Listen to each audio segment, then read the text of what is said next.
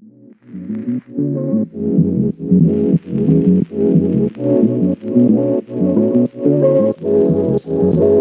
going on, y'all? It's JPEG from Lids and Kicks. Welcome back to yet another video.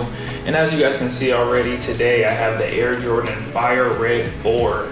Yeah, so like I said, welcome back to the channel, y'all. It's JPEG from Lids and Kicks. Today's sneaker review is for the 2020 Air Jordan Fire Red 4. It comes with that throwback, you know, Nike Air heel tab, and also on the insole. And as many of you guys know, this shoe dropped at the end of November, so a few weeks ago. I think it was on Black Friday, actually. I know that a lot of people took some W's that day, so these were pretty readily available if you really wanted to cop. Yeah, this sneaker right here definitely wasn't overhyped or anything like that. This sneaker release really caters towards like the OG Jordan fans and like the true sneakerheads, I would say, opposed to, you know, more of like the hype stuff, like the Off-White and, you know, different collabs like that. But this is really for true Jordan fans, true sneaker fans, or anyone that's into like vintage or retro sneakers. Yeah, so these were pretty readily available if you really wanted them. They the retail price was $200, so for me, plus like the tax, and I'm not sure if my shipping was free or not, but anyways, altogether it was like about $215, I would say. And due to the fact that this shoe wasn't like overhyped, and also because everyone that wanted a pair probably got a pair, the resale price is pretty low. It's almost the same as the retail price. Is about $240 right here.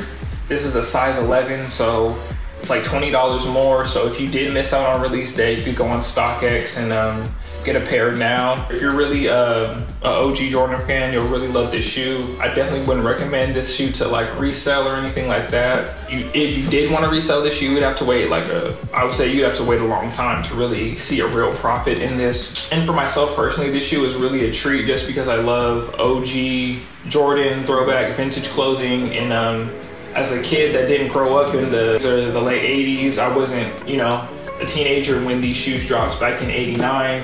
So it gives me the great opportunity to rock these now and really enjoy that throwback OG Jordan feel, because these are some of my favorite sneakers that ever released, you know, before I was even born. So it gives me the opportunity to rock them now. I've always been a big fan of the Fire Red 4s. The last time these dropped was in like 2012, but it had like the Jumpman on the back.